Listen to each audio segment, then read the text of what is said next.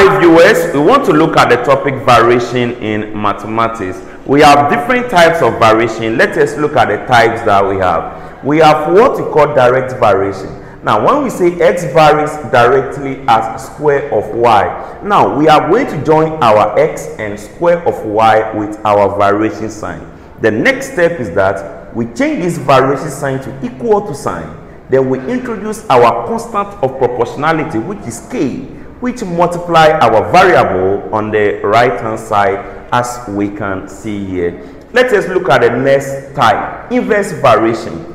R varies inversely as cube root of q. All right, we join our r and inverse of cube root of q with our variation sign. All right, and when we say inverse of any number, it means 1 over the number. So inverse of cube root of q, it means 1 over cube root of q. All right, the next step is that we change this sign to equal to sign, then we introduce our constant, which multiply 1 over cube root of q, as we can see here, and we have this.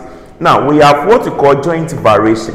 Now x varies jointly as y and cube of w. Now in joint variation, the end here means multiplication. So we multiply our two quantities, which is y and cube of w, as you can see here. So we use our variation sign to join them here. The next step is that we change this sign to equal to sign, where we introduce our constant, which multiply y and cube of what? W. The next type is combination variation, where we combine direct variation and inverse variation. So let's see how we can do it. X varies directly as y and inversely as z.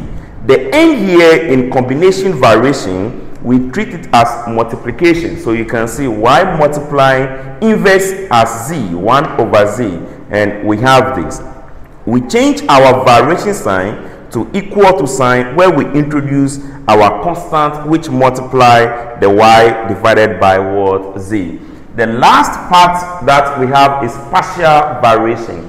In partial variation, we have two constants. The first constant, we use k1 to represent it, and the second constant, we use k2 to represent it. Let's see how we can represent that. X is partly constant and partly varies directly as y. So our x, this is the x, is partly constant. We bring equal to sign, we introduce our first constant, which is k1. The end in partial variation, we treat it as what? Addition. Don't forget this.